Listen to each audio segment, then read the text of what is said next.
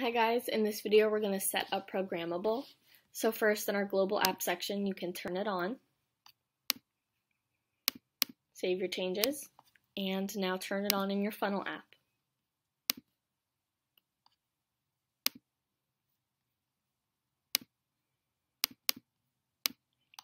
Now this app is a little bit different than the rest because now we're going to actually go into our ClickFunnels page and edit here. So what you're going to do is, using this docs as a reference, you see all these different codes you can add to your funnel. So for example, this first one here will show the date 5 days from the time of viewing. You can customize these however you want, and what you want to do here is go in your funnel and you add it and just type it right inside any element, headline, text, anything you want. So here we have the date 5, we can customize it if we want to do 6.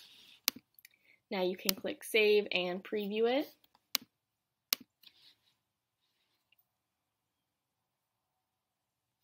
And you'll see there we have 6 days out from today.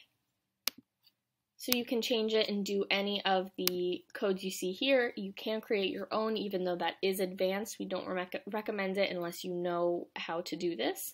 So you can just play around in here and customize your funnel as you want. That's it.